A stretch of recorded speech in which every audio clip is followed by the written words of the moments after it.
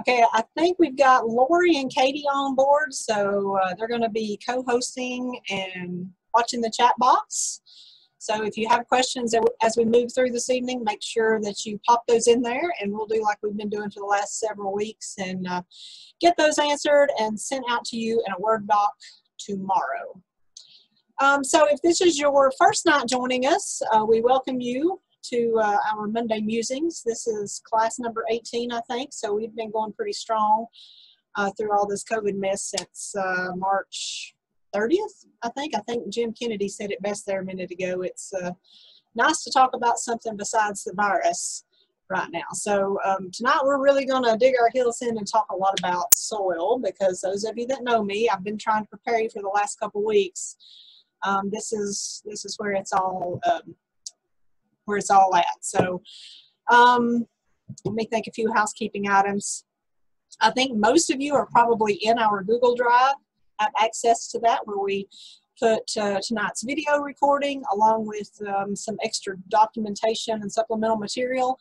If you're not a member of that, don't worry, you'll get a link with that as well, either tonight or tomorrow when I email you all this good stuff from tonight. So with that, like I say, as we move through, just ask questions in the chat box, and because I can't really see everybody except for Leanne.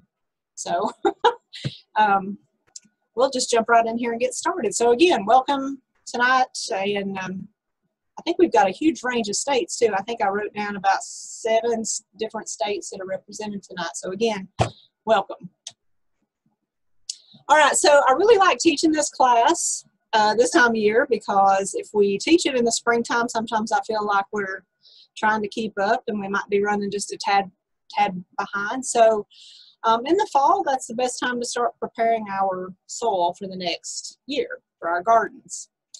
I chose this picture to kind of kick us off, and it's been one of those that when I do this presentation, it's kind of stayed at the front of this presentation. Sometimes I'll switch it out with drought conditions, but you know, we've not had a lot of that. We've been under an enormous amount of water here in the last couple of years. But obviously from this, we can tell that drainage is going to be an issue for this field.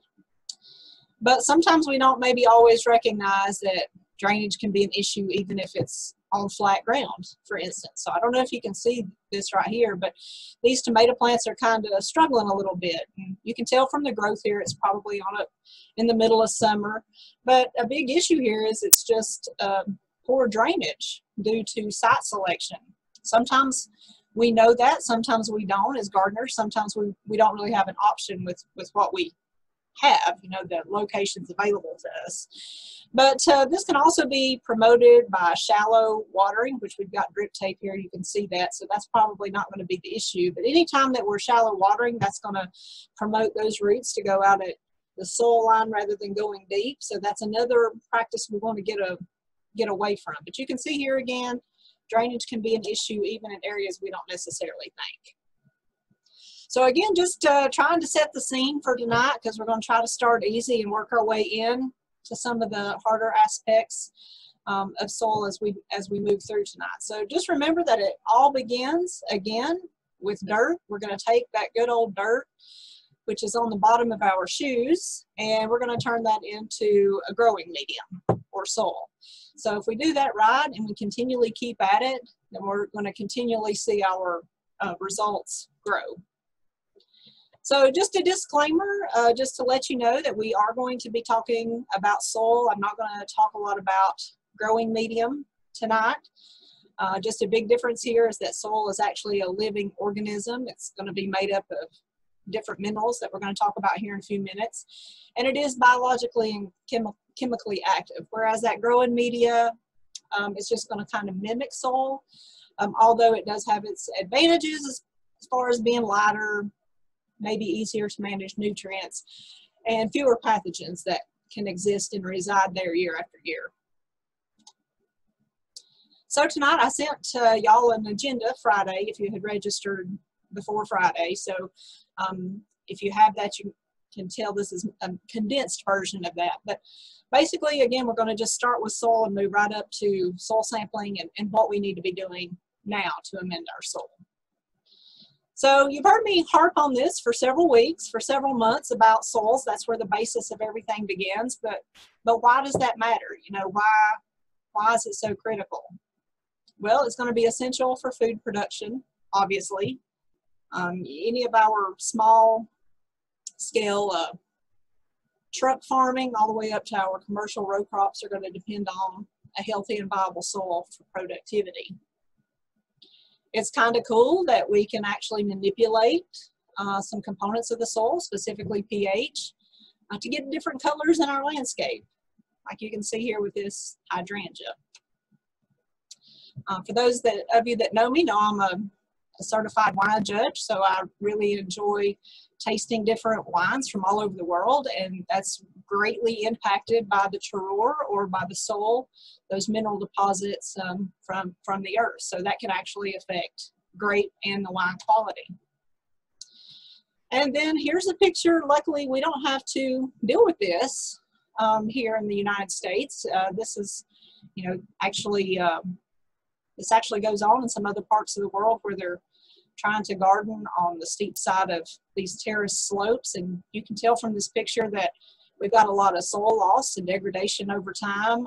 You can tell by the color of that soil, the quality might be a little bit off. So we're very fortunate here that we've got the opportunity to continually grow our soil and make it work for us. And then of course, erosion is another big factor. This is taken from space. I'm not exactly sure where this is at, but it gives us a good visual as to just how much runoff can occur if we're not protecting one of our vital elements here.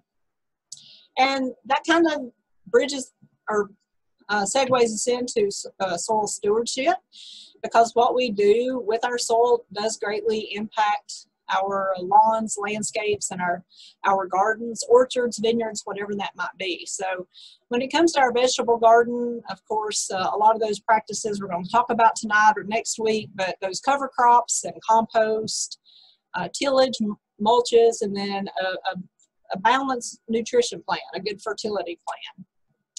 Same thing in our landscape bed. You know, we're going to have specific practices that are going to be critical to help us prevent some of those erosion factors like irrigation and not over fertilization. As far as orchards, there's going to be some issues there with tillage that we might not necessarily think about on our smaller scale gardens or landscaping. And then if we like to get out and enjoy fishing, whether that be in a pond or lake or a creek on our property, we have to think about fertilizer leaching. We have to think about erosion. All those factors are going to greatly influence soil over time. Whether it's sedimentation, where it's just depositing huge amounts of sediment over time. I'm from Western North Carolina, so a little town, Waynesville, North Carolina, and we have the Methodist Assembly there at Lake Junaluska, and it's this, you know, great big, huge, well, it's not a huge lake, but pretty nice sized body of water, but it's probably just a couple of feet deep even in the middle of it, just because of the sedimentation. Everything pretty well gathers in that lake before heading on down the Pigeon River. But eutrophication and hypoxia can both occur. That's going to be lack of oxygen, or with eutrophication, that's just a huge amount of growth, the algae and some of that scum that we see. As far as some take-home points, just in that regard, we just want to make sure that we become very intimate with our site, whatever that site is, if it's for a vegetable garden, on our homestead, whatever we're growing, popcorn or blueberries or nettles. I think Russ is on here, grows nettles. Whatever we're growing, we need to just know what that soil is, what our crop needs, and we want to be able to improve that soil over time. Because the big clincher is knowing that we can go fix our soil this fall, or maybe this is something that we've been doing and, you know, we took the soil test maybe a couple years ago, or we're just getting started maybe in 2021. But if you fix it this year, that doesn't mean you're done. It's something that we have to continually work on over time. So how does soil fill the role that plants need? And there's going to be lots of different ways, of course. Providing a physical support is going to be a really important one. But points 2 and 3 there, holding water for plant uptake and holding nutrients. And we're going to get to that toward the end of the program. We need to be able to maintain air near the roots for respiration. And then it's also a mechanism for releasing plant nutrients in that soil solution. And it's going to help cycle those nutrients and be a benefit. So again, just harping more on soil. We study it because, again, that's what we're going to be growing our crops in. It is going to be that medium for plant growth. It's going to be home to all kinds of organisms that are actually very beneficial and are going to help us to build that soil. It's going to be a waste decomposer. It's going to help filter water and waste out of the soil, so it's an excellent filter, and it's just one of our, well, probably our most essential natural resource. And there are going to be 3 components to soil science, which is physical, biological, and chemical, and we're going to touch on each of these in just brief detail, hopefully just so you'll gain a better understanding to be able to put the puzzle pieces together and see why it's so critical. Just a few mentions there on description. You'll notice here that organic matter is about 5%. Of course, that's going to vary, but that's one reason we need to continually strive to build that organic matter layer in our soil, because as you're going to see from tonight, if we have just a dead soil, it's not going to really produce a lot. So I don't want to give away what I'm talking about, but in essence, I put this slide in here just so you can kind of tuck it in the back of your mind. So hopefully as we move through tonight, you'll know just how critical this organic matter content is going to be. So just one way to illustrate that would be for blueberries. If you're planting blueberry bushes, I always will say make sure that we've got a higher organic matter content, because blueberries like those little blueberry root hairs, and it can be detrimental if we allow fertilizer or anything like that to touch those bare roots. But also that organic matter is what I call the fluff in the soil. So blueberries don't like to be sitting in water. So if we have a higher organic matter content, that's going to help with drainage, because those blueberries don't like wet feet. So again, just kind of teasing you here with some of this, trying to kind of set the stage. We do have horizons in our soil profile, and I'm going to try to keep it simple tonight. You can see here the A horizon and the B horizon and then C. So that A horizon is going to be that topsoil or surface soil, and then we're going to talk about subsoil, and then what we call the bedrock or the parent material. And a lot of different things are going to affect what our soil is, and that's a process because it is a living organism that occurs over time. And you can see those listed here, from weathering to what we're doing is with human impact. So just think about a new construction site, what that could do to the soil, short term and long term. So again, just to try to tuck this in the back of your mind as we move through tonight. Can't see my entire schematic because I have that picture right here, but you can see the A horizon here is going to be about 6 to 8 inches. You can see the turf right there and how we go down.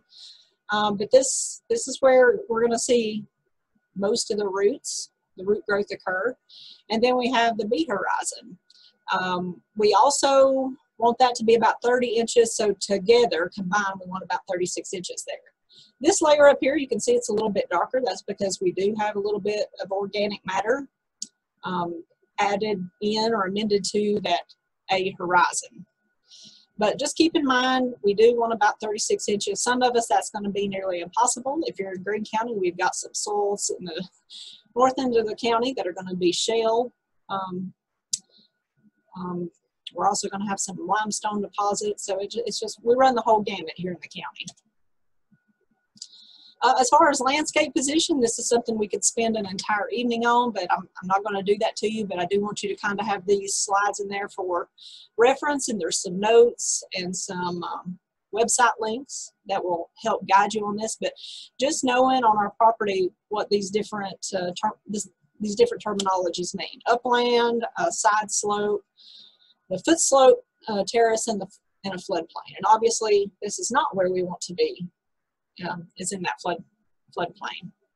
But just knowing what each of these brings, and like I say, in the Google Drive, these will be bulleted out so you can see that a little bit better. But here's some pictures, hopefully, that will show that just a tad bit, because I know if I get started on this, I'll eat up like 30 minutes. So I'm gonna keep quiet and move on. But just know that you have that in there for reference, and refer back to that, because it can affect where you want to put a garden site or an orchard or anything like that. Also know that vegetation can send us clues. I don't remember which class we were talking, maybe it was in our weeds class, and I showed you several weeds and told you what those could be indicators of. So again, you've got that for reference in the Google Drive. But make sure you pay attention to that vegetation. You'll see here that we've got this tall, dense stand of grass, and usually when we see that, then we know that's going to be a deep, well-drained soil. And you can see this is pretty much an accurate hypothesis, because these vegetables grow in the background. Whereas if we look at this picture up in the right-hand corner, this is probably a weed several of us are seeing right now. This is Dallas grass. And it kind of prefers a droutier soil. So if we see that, typically we know that that could be a problem site, because it's going to grow in those conditions that it's just going to take hold and grow anywhere. It's a low fertility soil. So soil is made again by different factors. Those are going to be climate, living organisms, that parent material, which can be, we were talking about shell and limestone a minute ago, sandstone, the topography, and then time. You know, and just like us, we change with time, soil changes with time as well. Just remember that there's a whole world under our feet, and that is where the foundation begins. So it's maybe often hard for us to realize that, because we can't actually see that with the naked eye. But again, just putting that money and effort into improving that soil before we plant is going to behoove us in the long run, because if your soil's not right, your plants are going to let you know real quick, and often that can be costly. Just a couple of pictures here, millipedes, centipedes, this little tiny one here is a springtail. Even grub worms, we talked about those a couple weeks ago in insect class, and they can be very detrimental to some of our gardens and landscape, but they also provide channels through the soil, so that's going to provide aeration. And spiders are also a benefit. So if we see those things maneuvering around in our garden sites, and that's usually a pretty good indication there. As far as that organic matter, when we have those creatures that we've invited to be in our garden, usually that's through the addition of organic matter of some type. And we're going to talk more about that here in just a few minutes. But when we talk about organic matter, and remember that little pie chart I showed you, that little teeny slice of the pie, you know, that's what we have the least amount of in our soil profile. But when we start adding this organic matter, it's going to help us improve our water holding capacity, which in turn is going to help improve that nutrient holding capacity. It's going to increase the availability of both to our plants. It's continually building that soil structure. It's going to help us reduce compaction. It's going to reduce crusting. It's going to improve infiltration, and infiltration is when it's raining or making it rain, and how that goes into our garden in essence. You know, we don't want it running off. We want it filtering down deep into the root system. And then, of course, it's going to increase that soil biological activity and biodiversity, and then, again, nutrient cycling. So you're going to hear me repeat some of this stuff tonight, because I really want you to kind of come full circle and really put these pieces together, because, again, tonight's class is all about bridging the gap between what we've talked about and where we're moving in the next several weeks. So when we do talk about soil, of course, we have airspace that we don't necessarily always think about. But again, some of those microbes are going to help us. Earthworms, I think I have a picture in here in a few minutes. We also have all of these bacteria and fungal hyphae. You see that right here. Sometimes we don't think about those things necessarily being in soil, but they are there, and they're often necessary for us to continually build that soil. We do have some that are bad, but not all are bad. So let's talk about a few of these. So bacteria is really cool, because a teaspoon of soil is going to contain a monumental amount can't even count all those zeros. It makes me cross-eyed. But that's a huge amount of bacteria. And all these bacteria are going to serve different functions. And of course, the decomposers, that first one is what we talk about all the time.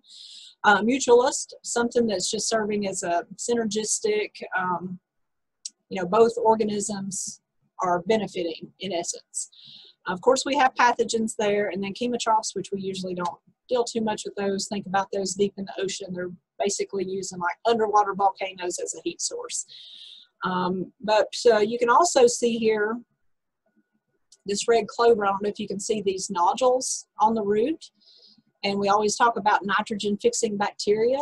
So these leguminous crops will actually do that. They enhance our soil because they're grabbing nitrogen from the air and they're turning that into a usable nitrogen for our plants in the ground. This is going to be the most plentiful in the rhizosphere. So when we talk about rhizosphere, rhizo, that means root. So that's where we want that to be occurring. And then we have fungi. They really are the fungi sometimes. They're going to be the largest in total biomass. We're going to see those more often in our woodland environments. Think about our forest. You know, hiking through the Smokies is where you're going to see a lot of those fungal species. But they too can be decomposers, but they can also be parasitic, which is what we're seeing here. I'll notice the Latin here, but this is actually southern blight. You can see that sclerotia and what that looks like in the soil. So when we talk about soil-borne pathogens, remember those first few slides I showed you, people like that growing medium a little bit better, because if we do get something like this in our soil, we actually need to just move that field. We don't need to be growing anything in that field for quite some time until we can at least reduce the pathogens' effects on tomatoes or peppers. So they can be bad, they can be good. So the mycorrhizal, that's actually a symbiotic relationship. This is actually a good fungal organism in the soil. They basically help expand the surface of those roots, and that's going to enable that plant to take up more nutrients, something like phosphorus. So in exchange, that fungi is basically stealing sugar from the plant. So some of you have heard me use this analogy before, those spring wildflowers that we see coming on early in the parks or out on our woodland trails, and we want to dig those up and take them home. Well, oftentimes we don't have this mycorrhizal fungi relationship unless you've really been building that soil profile for years and years.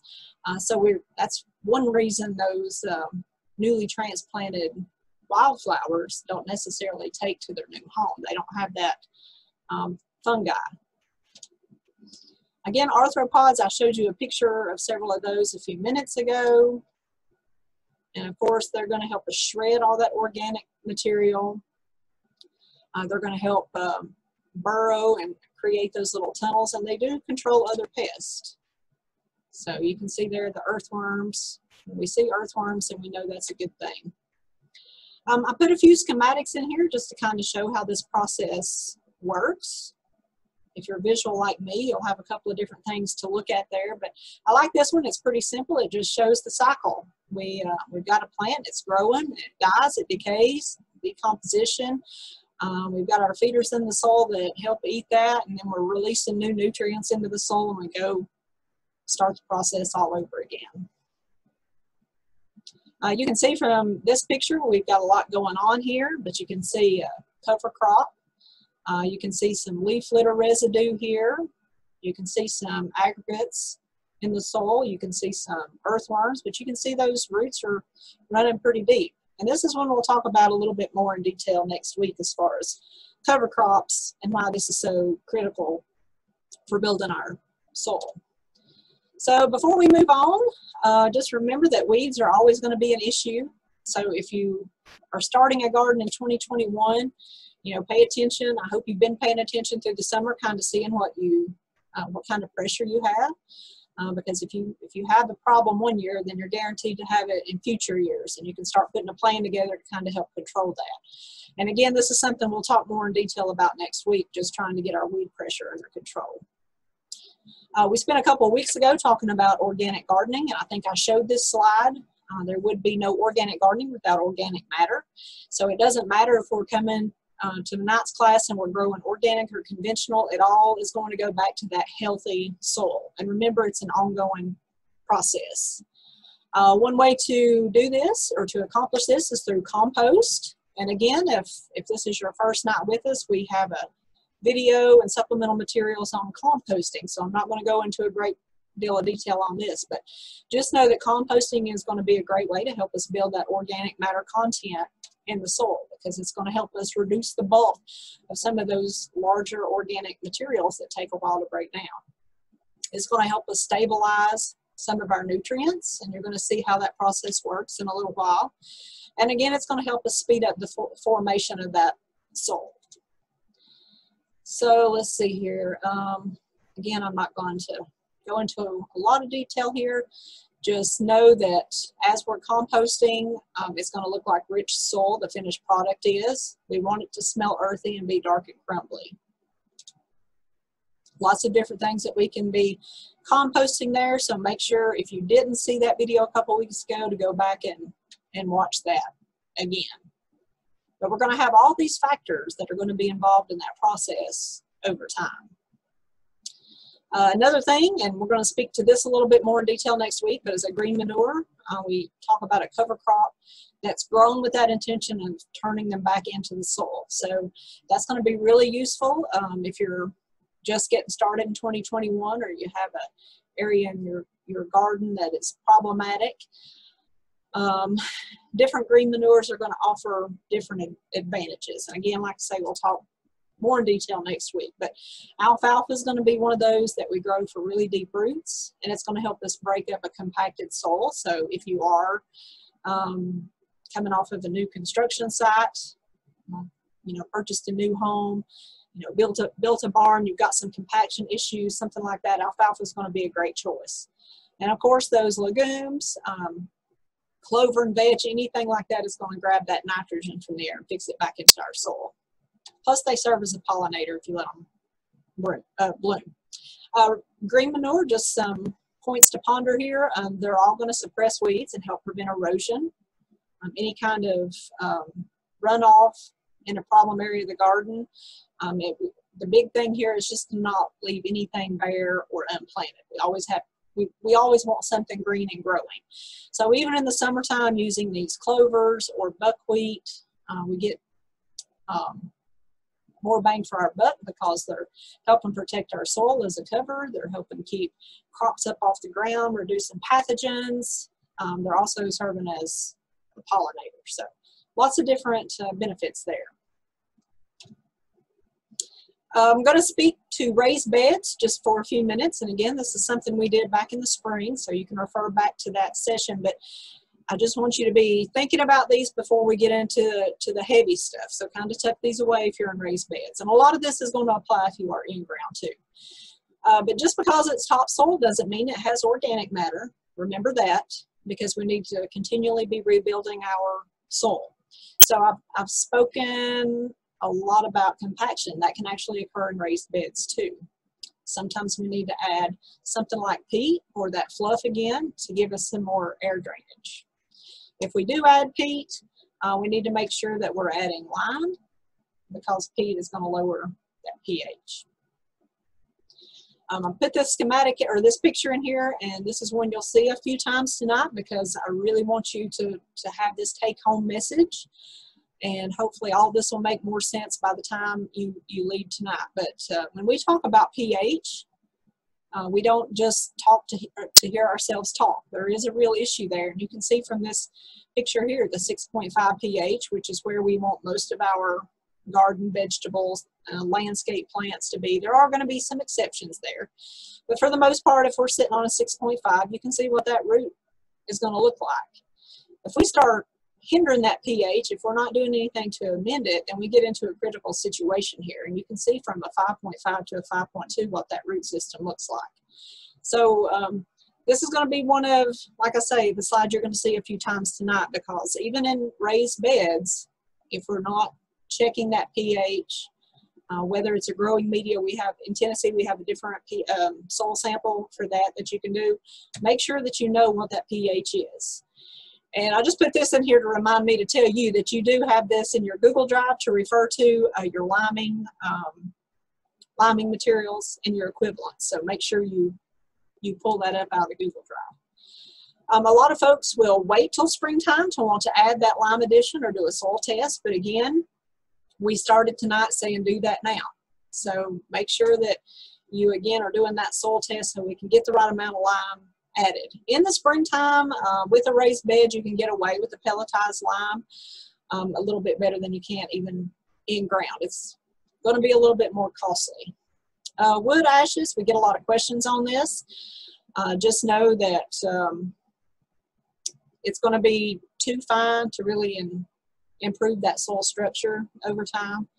But you do get a little bit of phosphorus and potassium there. So if you have an area that you pour wood ashes, you can usually pull off some pretty big fruit. Peppers, especially like wood ashes.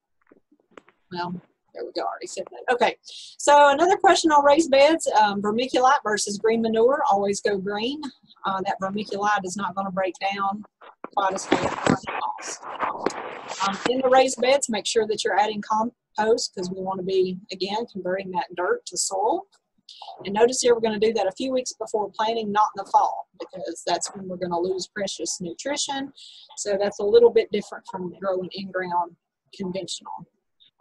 And again, if you have those healthy residues, make sure you compost those. Just a quick note on fertilizer. Synthetic is going to give you quick results, but it's going to be lost very quickly due to leaching, and you're going to see how all that works. They also don't build that soil structure. Those organic materials are going to draw in nuisance pests. One last thing on raised beds, I put a picture here of a bag of rock phosphate. This is a really good enhancer. It's going to help lead to hopefully larger fruit during harvest and give us a little bit earlier maturing. But they've got rock phosphate's really rich in minor elements, and so it's going to basically release that nutrition slowly over time, and the plant's only going to use it as it needs it, and that's something that can last you a while. All right, so we've kind of run the gamut there to kind of hopefully get our brains set for the next several months. Can we all mute ourselves? Everybody check your mute button, please. Okay, so the greatness of soil, let's just jump right into it. And like I said earlier, it is alive. We have physical and chemical, biological properties within the soil. So we'll start out with soil texture, why that's important. It's just basically what that soil is going to feel like. And that's going to depend on the different sizes of particles in that soil. So we're going to have sand, silt, and clay. Sand's going to be that largest particle. So think about a beach ball. And then think about a frisbee. That's what silt would be the size of. It's almost floury in consistence. And then we have clay. That's going to be the smallest particle, and it's going to feel really sticky. It's what makes everything stick. Think about walking out of a clay field after rain, and you're having to like literally pull your leg up off the ground because you've gained like 30 pounds just in clay soil walking through the field. And here's just a diagram to kind of show what that does look like.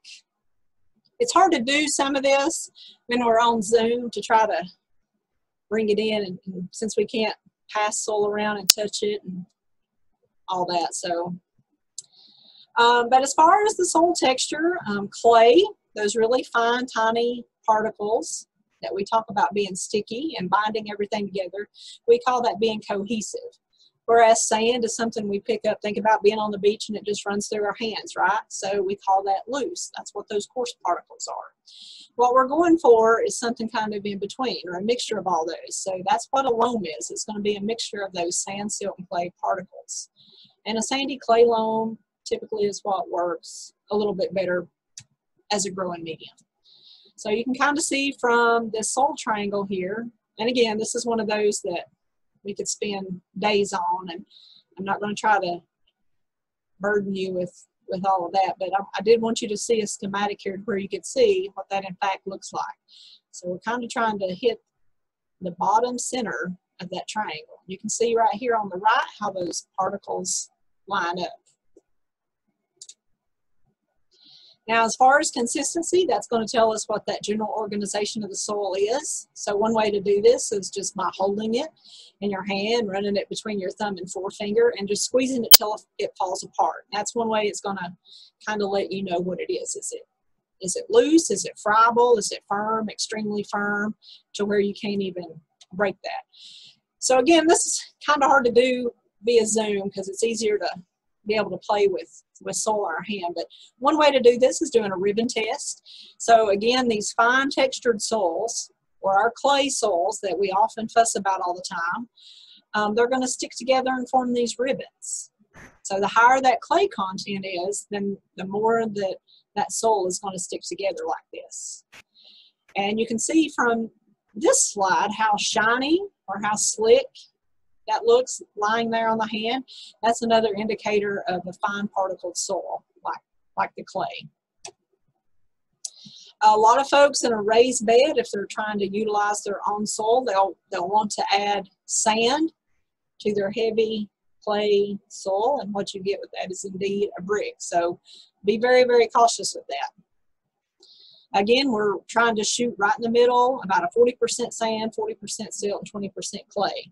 We really do need that clay, y'all. It's not as bad as what everybody thinks it is. This is really where it's at. It's going to help us bind that soil together, and it's as you see as we move on through, it's actually going to be of great benefit. Before I go any further, and there's also a link, I've already passed it back in the slide presentation, but in your Google Drive too, to your local NRCS office, Natural Resource and Conservation Service, because they have the web soil profile that you can go on there and actually pull what you're, and I would do that. I think it's with bandwidth and all that, I'm afraid to try to do that live on here, but there is a link in there, and all you got to do is go in, plug in your state, plug in your county, and your property. It's pretty straightforward and easy to use, but go in there and kind of see what it pulls for your property as to what your soil profile is. I guess talking about all these clay soils reminded me of that. So again, you can see this picture here. There's a lot going on here, and if we really pay attention to our landscape and to our property, again, it can give us many clues. So of course, here in East Tennessee, we always see cedars growing wild. We'll see them growing in the medium, driving up the interstate. But typically when we see that, we know we've probably got a fine textured soil. And I'm being nice by calling it fine textured. That's a clay soil, a fine textured soil. We're going to use those simultaneously. That's not the word I'm looking for, but y'all know what I'm saying. Whoops. What happened there? Okay. All right, so again, clay soil, small particles, you're going to have more surface area. As far as drainage, oftentimes if we have a really heavy clay soil, we're not going to have a lot of drainage. So that's another reason we're trying to shoot for that 40-40-20% ratio. Whereas sandy soils, water's going to run right through those soils. It's going to hold not only water very poorly, but think about that nutrition, whether we're adding it in an organic form or a conventional synthetic fertilizer form, it's going to run right through that. And you'll notice here that last point, it's really hard to improve. So if you're in some of our coastal areas, sandy soils are going to be really hard to try to amend and build that soil health or soil structure over time. Loamy soil, that's again what we're after. That's going to be that mixture of soil particle sizes. We're going to get more bang for our buck. So it's just middle ground in terms of nutrition, drainage, and workability. And you can see here, this again, there's so much that's going on below our feet that we don't see these type things unless it's exposed areas or unless we do a core sample. But you can see this color differentiation here, probably in that top couple inches of that subsoil. So we've got a little bit of organic matter there, but then we've got a really fine red clay soil here. Same here, we've got an organic matter layer within that A horizon, but then we have these striations, and we can tell we've got a drainage problem because of that gray mottly color. So we know at some point we've had some oxidation occurring, or oxygen depletion, hence the reason we're seeing some of those color variations. When we do talk about soil structure, we will sometimes refer to these terms, granular, blocky, platy, typically what we see probably more here in East Tennessee. And again, when we talk about that structure, irregardless, we just want to know that we've got pore space, water space, that we've added that organic matter content. We're trying to get a good balance. So you can see why it's so hard to continually always be building soil. We just can't go out there and it do for us what we want it to do. It's something we really have to work at. So this soil here would actually be a blocky structure. You typically see that here in East Tennessee because of that high clay content. You can see those flat edges. But the other thing about that is that this is a soil that is going to allow some roots and air and water to move through the profile, but we still need to amend it to help it do that a little bit better. So when we do talk about that structure, some of these issues are going to impact that. Of course, we saw a couple slides ago how water will just sit, it doesn't drain. Water holding capacity is going to be a huge issue. And if we've got platy soils, of course, that's going to cause more crusting over time. Compaction is going to have its own set of issues. But over time, what we want to do, again, is just keep building that soil so we're not having to worry about these issues. So looking again at some of these different photos, on the because I can't see my whole picture. On the right here, you can see that organic matter layer up here on the top. You can see that there's roots here, but notice those roots don't really extend too much further down into that B horizon. Whereas the further we move to the left, and we can see that dark color, it's got that crumbly texture, so we know we've got organic matter there. And we can see roots that are actually penetrating down deep. We've got to think about that rooting zone or the rooting depth. And again, there's going to be some things that are going to be outside of our control. But if you have these issues going on in your on your farm or on your homestead, hopefully this will give you some clues to how to correct some of those. But again, bedrock is going to be an issue. That's something you can't control. And bedrock is going to be what's there, that parent material. So like at my house, I have huge amounts of exposed limestone rock. So I know I've got some shallow areas of that red clay. That's usually a pretty good indicator of that. So that's that bedrock that I'm dealing with. And again, just remember, I'm showing this to you again as we move through the next few slides. Remember that horizon A, we want about 6 to 8 inches, and then B, we want about 30 inches, 36 inches total. But sometimes we hit this thing called a fragipan. And that's basically where over time you've got this compressed layer of soil. Usually that's going to be about 6 inches or greater, and that's usually in a combination of silts and loams where we're going to see that. So they've basically just been repeatedly wet and then dried, and they leave that compressed or compacted area under our feet that we might not necessarily see, but we might get some plant growth issues, and we might have that light bulb moment. Well, there might be something going on there that I need to bust that soil up a little bit further down than what I have been doing. Fragipans, as you'll notice here, are also going to have that little bit of a mottling, very distinct yellowish tan color. This is not a color we want to see in soil. So if you ever see that, know that that's not a good thing. We need to be working on amending that. Again, that effective rooting depth is going to be that 36 inches. So you can see there what that's looking like. We're getting that root penetration down deep.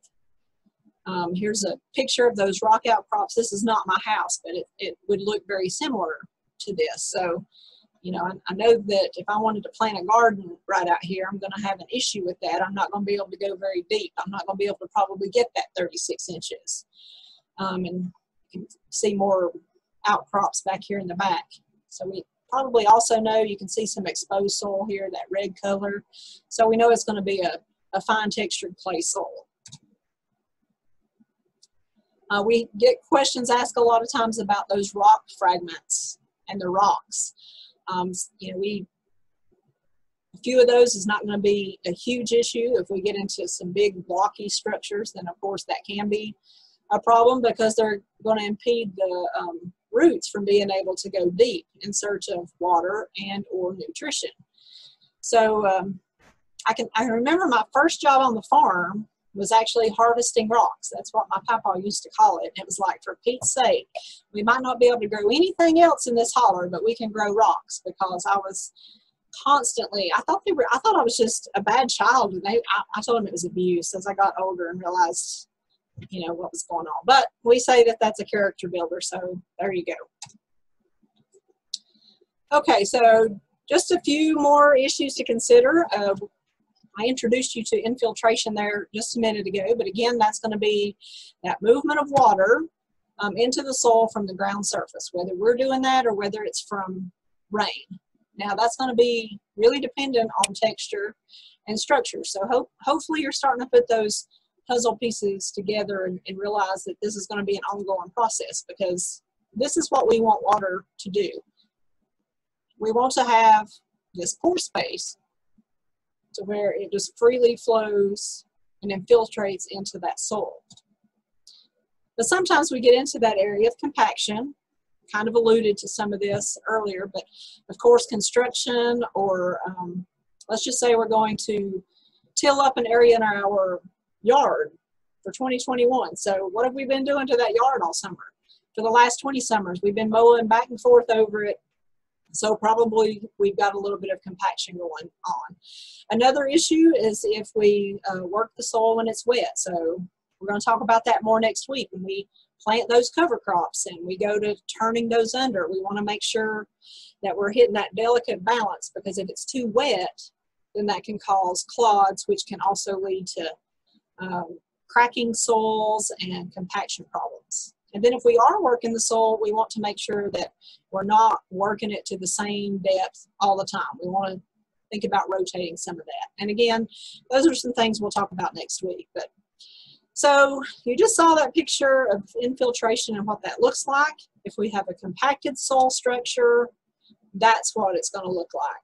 So you can tell the big difference here of why we really need to work on our overall soil consistency, structure, and that soil tilth. Adding organic matter is going to be one of the greatest benefits that we can do. It's going to help impede compaction from being a major issue. Okay, so I've talked a lot about different issues tonight, kind of building up as we move along. So hopefully you're, again, starting to put the puzzle pieces together. So one of the biggest issues, and this is a personal opinion, but I think water holding capacity is one of the biggest issues that we have, especially here in Tennessee, because that can be the success or the failure of your garden. How that soil, or that soil's ability to be able to hold moisture for that plant, especially when we get into a dry year. You know, when you really think about it in simple terms, think about hydroponics. You know, we can grow plants in water without a soil media, but can we ever really grow plants without water? No. So that's just one way to bring it down to simplistic terms. So again, some of those factors that are going to affect this water holding capacity are going to be those different soil particles.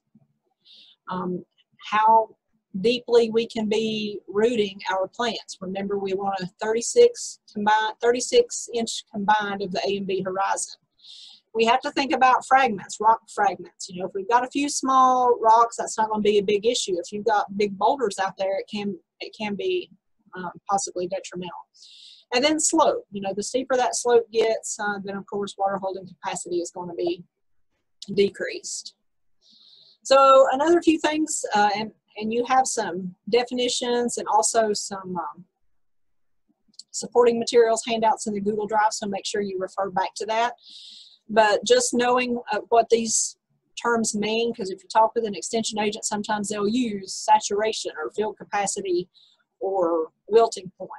And that's basically just and here's the schematic to kind of show that. Again, I usually like to do hands-on things to be able to demonstrate this a little bit better. But, you know, after we go through weeks of drought, and of course we've been pretty lucky the last couple of years, but it eventually gets to the point, and think about this too, and I'm always saying when we plant that tomato, and we don't want to be out there watering it every single day because that promotes that shallow rooting.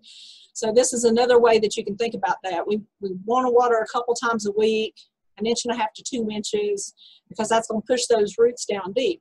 Well, when we get into a period of drought, if we've got a good soil with good soil tilth and good soil structure, then that soil's ability to hold water is going to be much better than if it's just a 80% clay, or of course with sand, water's going to run right through it. But we want to be able to hold a little bit of water there. So that plant's ability to live a little bit longer during a drought is going to be one of those instances. Otherwise, we reach that wilting point and plants are not going to be able to extract that remaining water that's going to be left in the soil. That's where we often need to intervene with irrigation. Hopefully that explains a little bit about why we want to promote that and why we want to continually build our soil, because we want to have good water holding capacity in our soil. We don't want it running right through, and we don't want it just sitting there and not going anywhere, because both of those are going to lead to problems.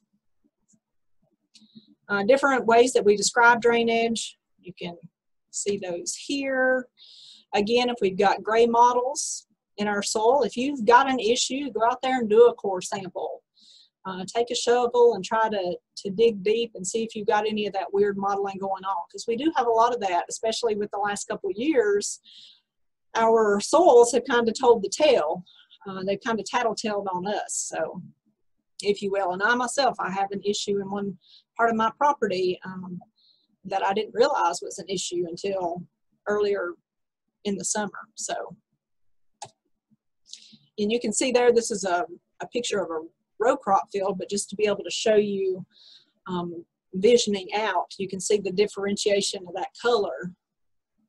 And you can see that gray color, whoops, also in this profile. And remember, we were talking about, we saw that in that Fragipan slide earlier. We've got a good layer of organic matter, but then we have these models, so we know water has just been basically sitting there. It's not been able to run through.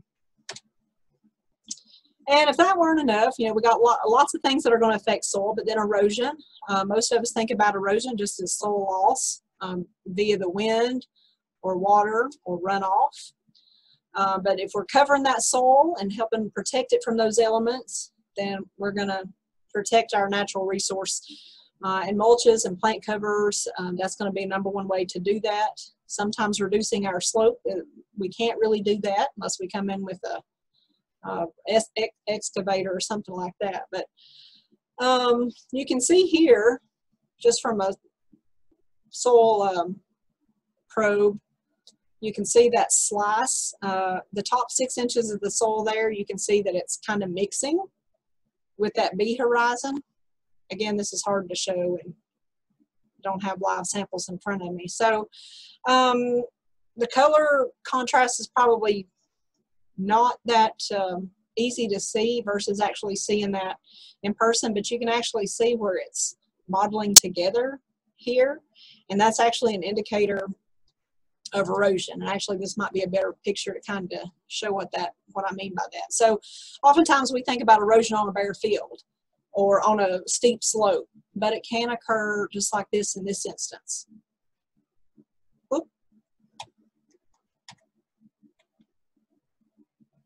So again, it's just from that soil not being able to drain away. You can see that lighter color, some of those striations there in the soil. So water can deposit the soil, and water can take it away all at the same time. But the other thing I was going to mention here, all those rocks that I was picking up, that's another indicator of erosion, is when we see those rock fragments come into that soil line after we've tilled our ground. Okay, so I showed you this slide way back at the beginning, how soil is filling the role that plants need, and hopefully, again, we're packing some stuff up here in the old noggin. But just a word of caution before we go any further, I've preached a lot on organic matter, but know that sometimes you can't have too much of a good thing. It can add nutrients that can cause imbalances. And I'm just trying to set the scene here for the next session on the soil chemistry. Organic matter, it can alter our pH, and that can influence our nutrient availability. So we always want to be making sure that we have that pH right where it needs to be. Organic matter, it can hold water, but sometimes it can hold it too well. And then it can also reduce nutrients available to our crops as it breaks down. So we need to make sure that we find that balance. And that's where the soil chemistry of this evening comes in. This is usually when everybody gets nervous and they start leaving, so don't leave me hanging there. But just taking it in simplistic terms, we look at the periodic table and we see NP and K circled there, right? Well, what is NP and K? That is what we have on the fertilized bags, right? So what is chemistry? Those NP and K, those are elements. Those are going to be the simplest form of matter on the planet. They can't be broken down into anything simpler. And they can exist alone, just like that NPK, or oxygen. So most of those are going to be made to exist alone, but think about we as humans, we like to, this COVID, socially distancing, it's killed a few of us that are really extroverted, right? Well, elements are the same way. They don't like to party by themselves. So they tend to combine with one another, and that's what we call compounds. And when they come together to form these compounds, that's what we call a chemical reaction. So chemistry, all that is the study of how and why those elements are combining and then breaking apart through those chemical reactions. So that soil chemistry is just simply studying how and why they're formed or broken apart in the soil and how those reactions are affecting our plants. So what happens when we have an atom that has too many electrons? Well, it's going to have a negative charge, and we're going to call that an anion. Well, if we have an atom that doesn't have enough electrons, then it's going to have a positive charge, and we call those cations. So let's go back and look at our periodic table, and I have sodium, and it should be chlorine circled over here. I can't see it, but hopefully it is. I think it's number 17. So basically what we're doing is we have this negative charge chlorine, which is an anion, and we're going to combine it with a positive charged sodium, which is a cation. Okay, so it's plus minus, they're attracted to one another, sodium chloride makes salt. Hopefully that's a pretty easy analogy. So let's look at soil cations and anions. And then you'll notice here that I have chemical symbols and then their ionic form, because the ionic form is what we're concerned about with our soil. When we start talking about pH and fertility issues, this is where it's going to be the most critical. So you can see all these pluses here versus all the negatives, right? So we have the cations and the anions. Well, here's where it's at. This is another reason, think about that 20% in our sand, silt, and clay profile. Remember 40% sand, 40% silt, 20% clay, and then we got a little tiny slice of organic matter in there. Well, clay has a negative charge, and organic matter is also going to have that negative charge. So a clay particle in our soil is going to carry negative charges. Well, think about what we just looked at, that periodic table with our anions and our cations. So when we start thinking about plant nutrition, and I'm just going to use ammonium nitrate here because that's one hopefully we all know, but we'll talk about a nitrogen fertilizer, ammonium nitrate. Well, that's two different forms of nitrogen. We have one that's actually going to be an anion and one that's going to be a cation. So those positive charges are going to attach to that clay soil because clay is negative. So remember this, we're going to build on this as we move through. Whereas we have this nitrate, it's negative. So it's just, they're going to hit one another, but they're not going to attach. So keep that in the back of your mind. So we're talking about these macronutrients, which are our NP and K, and then we also throw in calcium, magnesium, and sulfur. Of course, sulfur is going to be that material that we use to really drop the pH if we're growing blueberries or rhododendrons or azaleas. Whereas calcium and magnesium are the components of lime, and we're going to use that to raise that soil pH if we're growing a garden. And we want that pH to be around a 6.5. Well, again, you can kind of see these positives and negatives floating around out here. So we know that those positives, again, are going to attach to that clay soil just a little bit better. They're not going to be moving through the soil quite as fast. Okay, so here we are, this NO3, the nitrate. We know that it's going to be really highly soluble. And it's going to be readily available to plant roots, but as a result, too, it's also going to leach out very quickly. Remember, it has nowhere to stick to. It's got nothing to bind itself to. That's one reason that it can cause this groundwater contamination. Some of you have heard of that, because nitrate always moves with water. It's always going to be leaching out of the soil because, again, we don't have that cohesiveness there it's going to be able to attach itself to. Whereas that ammonium ion is actually beneficial, because when we talk about cover crops next week and we're talking about turning this huge amount of biomass under, bacteria, remember we talked about that early on, that's, 1 teaspoon has millions of bacteria cells in just 1 teaspoon of soil. Okay, so this is where that's coming into play. Bacteria are going to help eat all that biomass when we turn that cover crop under, and they're releasing this ammonium, this NH4. And that's going to keep increasing as that microbial activity increases. So you can get this from organic methods, or we can also get this obviously in a synthetic fertilizer form. So the big point here is, notice that that ammonium is going to be attracted to that clay soil particle, so it's not going to leach out like that nitrate. So when we start talking or looking at our soil test, and hopefully that's going to have some of those light bulb moments when we get those reports back and you see what's being recommended for your vegetable garden or for your orchard. And then I just threw this in here because one of my presentations somebody had asked about the nitrite. So there is a conversion in the soil, nitrate to nitrite. That will often lead to soluble salt buildup. If you ever hear that terminology, I come from a tobacco background, so nitrosamines, that's a huge issue there. And oftentimes that's going to be driven by nitrogen fertility or even weather related. But I just wanted to make you aware of that.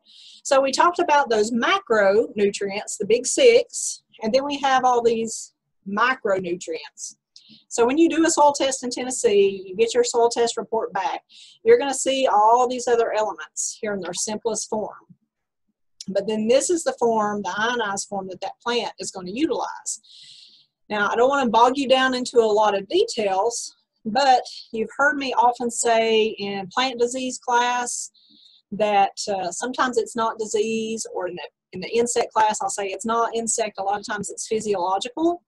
So this is where that comes into play. Some of these deficiencies or these toxicities in the soil, the plant is exhibiting these symptoms, and it's telling us it's not happy with the soil pH, or that it doesn't have some of this nutrition that it needs to thrive and survive. So that's where a lot of this comes into play, and it's all going back to the soil pH and the cation exchange capacity. So when we talk about cation exchange capacity, remember again that clay is going to be negative and those cations are going to be positively charged. So when we talk about that cation exchange capacity, that's that measure of the capacity of that soil to hold those nutrients that have that positive charge without them just running through the ground and disappearing. They're actually going to be able to put those to work. And I told you we're going to see this picture again. So soils with that high cation exchange capacity are going to be able to supply a little bit larger amount of nutrients. Whereas a low cation exchange capacity soil like sand, remember we said everything runs right through it. It doesn't have that clay that's binding it, so it doesn't have that negative charge to where anything will stick to it. So it's just going to run right through that sand. Usually if you have a sandier soil, you're going to have to make more frequent applications of a low rate fertilizer throughout that season. You'll notice there again, both your clay and organic matter are going to serve as those sources by attracting those cations. It's not just that clay. That's another reason we want to be building that organic matter content. So we do say 40, 40, and 20, but remember that little slice of the pie for organic matter, we want somewhere between 3 and 6% there. And again, if we've got a large amount of clay or organic matter, then we're going to have a higher exchange capacity. And I keep repeating this because I'm hoping this is sinking in as to why it's so important. And clay's not all that bad. Another thing to think about, we often hear about aluminum and sodium. I talked about sodium earlier. Both of those are cations, right? So them being a cation, and we know that they could attach themselves to that clay particle. But that's not really a plant nutrient. Plants don't want them. The plant's not going to use them. So if we start messing around with the pH, as you're going to see here in a minute, then that can tie up and lead to some toxicity in the soil. So again, just a little bit of a illustration to show you the negative particles. Clay particles are organic. Then we have the cations that are going to attach and bind to those. And then you can just see how we've got pore space, water space, just a good soil, good schematic there. And then when we talk about that soil solution, in essence, all we're doing is taking it up a notch or two, I guess. When we think about cation exchange capacity, we need water to help move those nutrients through the soil, right? So we'll call that soil solution. And that's often where some of those micronutrients, the borons and the zincs and the manganese, are going to come into play, because they're going to be more readily available when we have infiltration occurring in that soil. So you can see again why it's going to be very important to build that soil structure to have good drainage. And again, those nutrients, I just put that in here. We can get that in organic or conventional fertilized forms. We have that naturally occurring with mineralization, plant uptake. Our microbes are going to have that in order to sustain themselves. I guess I jumped ahead of myself there, but how these plants are taking that up. So that's that soil particle again, your clay and your organic matter, all your cation here. We've got the plant root, and then we have these little root hairs that are coming off. So this does take some energy from the plant to be able to do this, but basically they're just reaching out and they're extracting that nutrition from that water as it moves through the plant. So that's where we come in with pH. So we've talked about all the big six and the macro and the macronutrients. So what is pH? Well, basically that's your 2 H's and your O, your H and your OH. Low pH means you have more hydrogen atoms floating around. A higher pH means you've got more hydroxide floating around. Because water's kind of strange. It self-ionizes. I cannot talk, y'all, tonight. It falls apart into ions. The self-ionization of water. Only a small amount to do that. It's just a simple measure. Again, all we're doing is measuring those hydrogen ions. And it is, again, driven by that self-ionization of water. And all we're doing here is measuring acidity below 7, alkalinity above 7. So the reason that pH matters, so I'm going to get on my soapbox here. I don't try to sell the soil test. I don't care where you get a soil test. Just do a soil test. It's like an EKG for your heart. If you don't know where to start, you don't know what to fix, right? You may not have to fix anything. Your soil may be perfect. I don't care if you're a seasoned gardener or you're just getting started. This is where it's at. So do a soil test, because the soil pH matters. We spent the last hour talking about all these things, and it really all boils down to the next few slides, because pH is going to affect all of those nutrients, all those cations we've been talking about, how we're fertilizing or feeding our plants. It can affect that soil texture, and it is going to change. The big thing to remember is that a native pH has a tendency to revert. So again, it's not like if you want to grow blueberries, you're going to go out there and put sulfur on this field tomorrow, plant blueberries next spring, and never touch that soil again. You're going to have to constantly stay at it. Same thing with your garden. If you start out with a 5.5 and you're having to make that lime addition, you can't just do it one time. But once you get your garden to an area that you kind of know what it's going to do, you've become acquainted with it, then you don't have to soil test every year. You can do it every couple years, every 3 years. But at least to get you started, make sure you know where your pH is and take those steps necessary to get us where we need to be. So again, pH availability for gardens is going to be best between the 6.2 and 6.8. So if you look at it on this scale, you can see all these little schematics for each one of these micronutrients. And the reason that that's so important, so if we get a low pH and we're trying to grow tomatoes, well, we're going to have an abundance of iron, and that can cause some major issues. Also, if we're trying to grow tomatoes and our pH is sitting on a 5.5, look where our calcium levels are at. So we talk a lot about blossom end rot in tomatoes, right? And we say that that's a calcium deficiency. And it's also related to moisture uptake in the plant, those moisture fluctuations. So are you seeing where I'm going with this? I didn't spend a lot of time on this in plant diseases, but blossom end rot might be trying to tell us something about the pH of our soil. Because as you can see, when we start dropping below that 6.5 where we have some adequate calcium, we start really losing some calcium here, right? It gets tied up with that pH. That is what is directly driving that phenomenon. Also, if we get too low a pH, sometimes in cucumbers, we'll get into what we call manganese toxicity. It's a beautiful leaf, yellow veining of the plant leaf. It's really cool to look at that. It almost looks like a viral disease, but that can often be manganese toxicity. So right there's two big things we've talked about in our garden that are not disease or insect related. They're driven specifically by pH. So that's why it's so critical to make sure we know where that pH is at. Again, if nothing else, look at this picture here.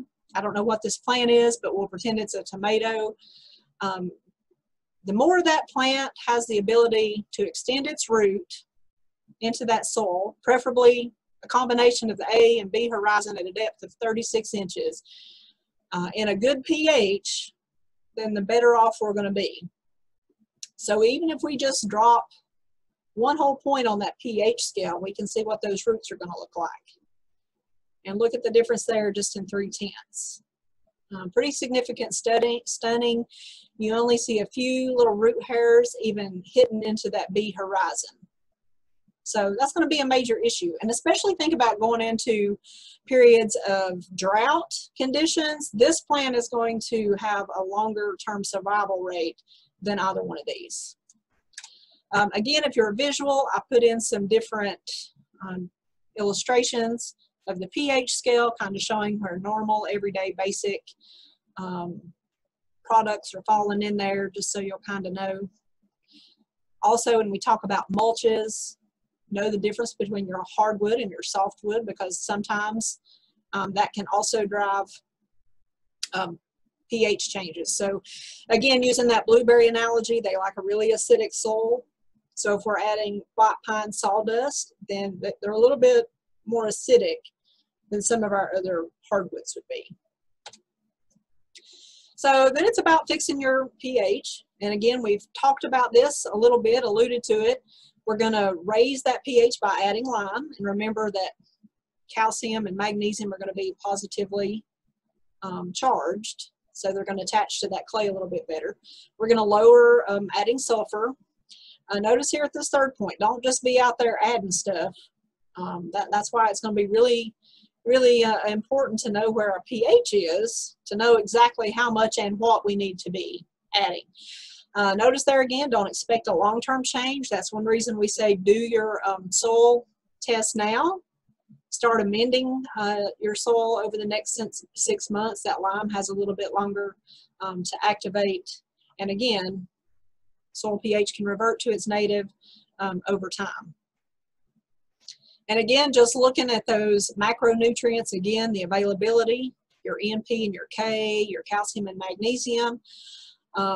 When we look at some of those issues in plants, knowing if they're mobile in soil or mobile in the plants is going to tell us a lot about specific deficiency and toxicity versus disease issues. And I know we're all getting tired, so I'm going to skip going into a lot of that, but just know that when we know that something's mobile in the soil, it's going to be more prone to leaching. It's going to move right through.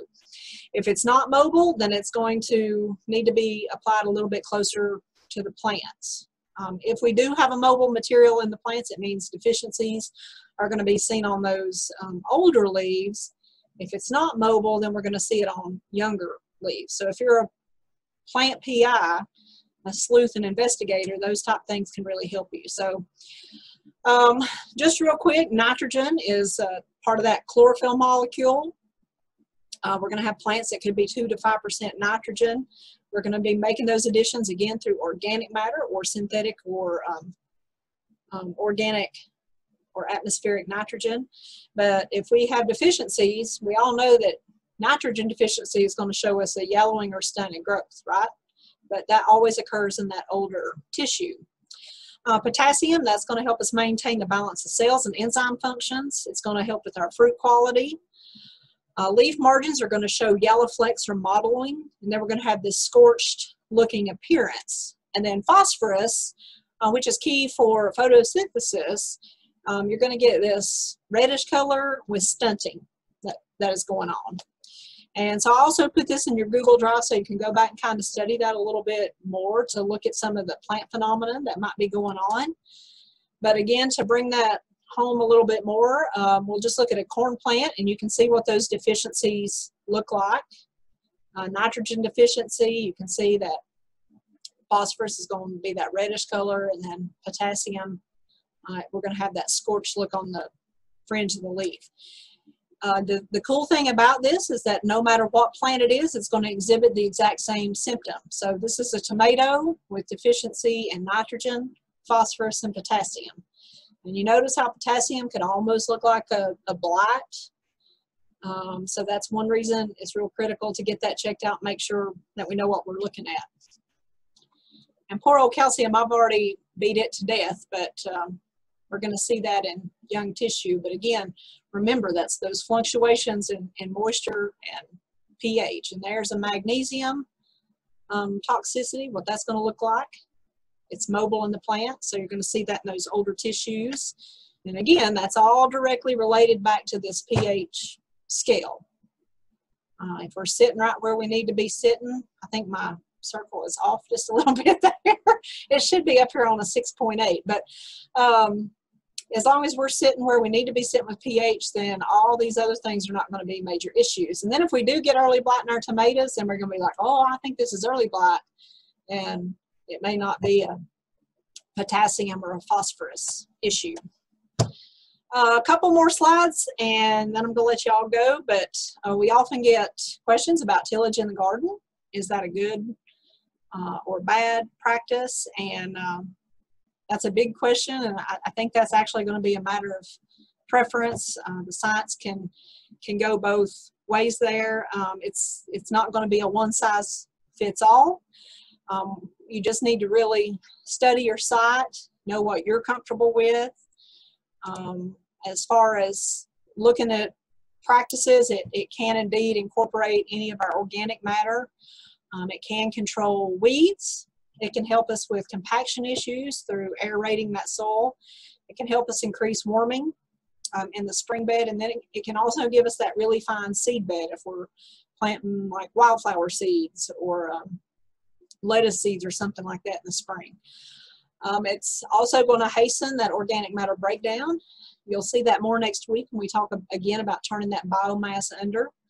But it can bring up weed seed. And if you're like me, you've had enough of nutsedge, morning glories, hairy galanzoga, and pigweed, because that's pretty much what Melody's garden is this year. So it's lucky they call me the hillbilly hippie, because I can at least still go out there and feast from my garden. But that's a whole nother subject.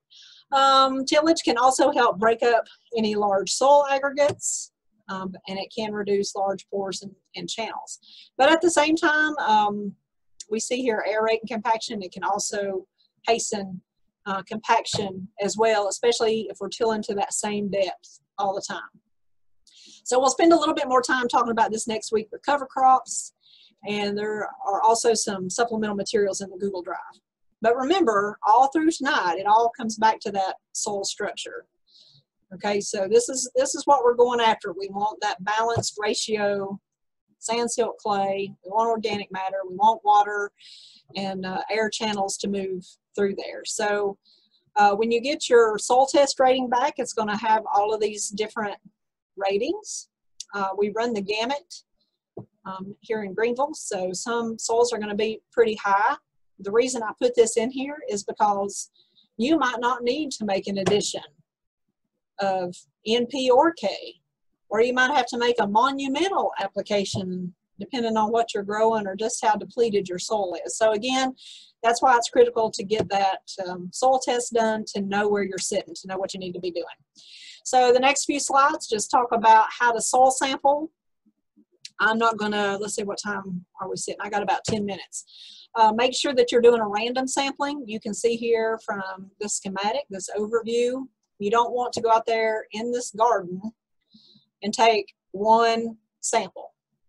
Okay, we want to get a randomized sampling throughout that field.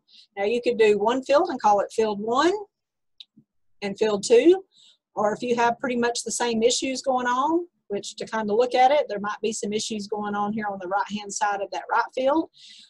You could break it into 2 samples. If you've got any kind of problem area, you might want to do a separate sampling. But make sure you get an adequate number of samples, and make sure you're going at a depth of 6 inches. Extension offices have these probes that they'll loan out to you. Or you can just use a spade, get a good core sample, make sure that it's dry.